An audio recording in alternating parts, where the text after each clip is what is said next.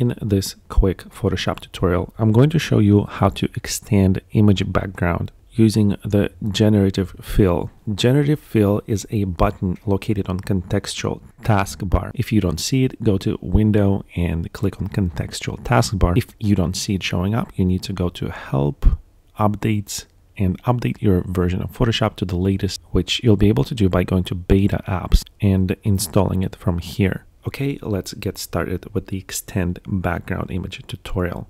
First, using the Crop tool, drag and drop the right-hand side of the image to extend the background area. Now, use the Selection tool to select the extended area. Now, if you press Delete key at this point on your keyboard, you can use the Content Aware tool, which is the older way of generating filler content for the extended area of your background, which in itself is not so bad for the standards of those days. But to get the higher quality results, you might want to use the new Generative Fill, which is a button that you will find right here on the contextual taskbar. It only shows up if you made a selection. So I'm going to undo the previous fill and make a new selection around the extended background area. Click on Generative Fill button and then click Generate without entering anything into the text prompt. Photoshop's AI will do all the work for us, and in just a few seconds it will fill up the space of our extended area with a much more organic looking